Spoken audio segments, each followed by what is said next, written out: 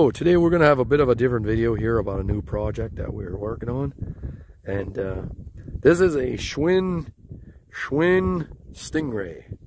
And the Schwinn Sting Ray is a pedal bike, like a bicycle.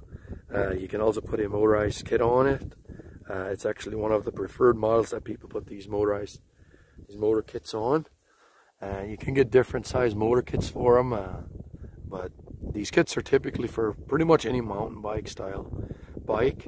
And this is on a Schwinn Sting Ray here. So we're gonna get Drew here, and he's gonna get on it, and he's gonna show us how you start it with this kit, and he's gonna take it for a short run for us and show us how it works. So this is pretty much a new kit that we just recently installed on it. Want to see how it works? Yeah, go ahead. So there's a handle that the clutch is connected with, and you gotta let the clutch out. And so it's kind of like push starting your car. Kind of like push starting your car back in the day. It sounds good. So we're not using the muffler. We're kind of straight piping it. Kind of straight piping it with a flex tubing, a 1 inch. I'll show you that after he gets done with the ride. Do us a loop here. Drew's gonna test drive it for us. So the original engine out was a 49cc. This is an 80cc now.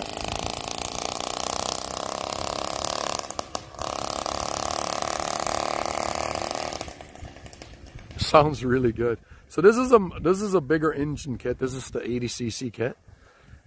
Before he had a 49cc that got wrecked.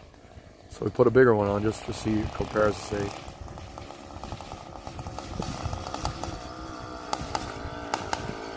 It sounds really good. It's got like a hand clutch.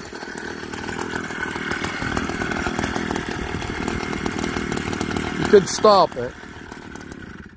So I'll show you a bit of what it is here. So the Schwinn Sting Ray has like a fat bike tire on the back, like a 4-inch tire. So this is the same tires that they have on the fat bikes, you know, for winter biking.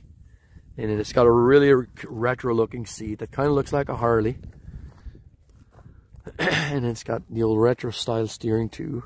And so with the engine kit, you get the throttle, and you get the kill switch, and then you also get your, there's a clutch over, the clutch is on this side. So this engages and disengages the clutch here. So you got to engage and disengage the clutch to free the drive from the wheel drive. So when you get the kit, you get the sprocket that gets attached to the rear spokes, and there's like a rubber disc on the other side, and you get a chain, and you get the engine, and you get the mounts, and then this flex tubing we bought ourselves. We got that flex tubing off of eBay. They gave you a muffler that only goes from here down, that almost points straight down. But you can get this tubing. You can get like a couple feet of this 1-inch tubing, or very, very reasonable, and route the muffler back here. And this is the ignition stuff is up here, tied to the frame. And so the kit comes with a fixed chain tensioner. Now, if you look on Amazon, there's a kit with a spring-loaded tensioner like this is running here. The spring-loaded tensioner works better than the fixed one. It's always keeping the same amount of tension on the chain. So that's important if you put one of these on your bike. And then you also get the gas tank, you get the fuel line, the gas line, you get everything with the bike motor kit. So that's the Schwinn Sting Ray with the 80cc engine kit.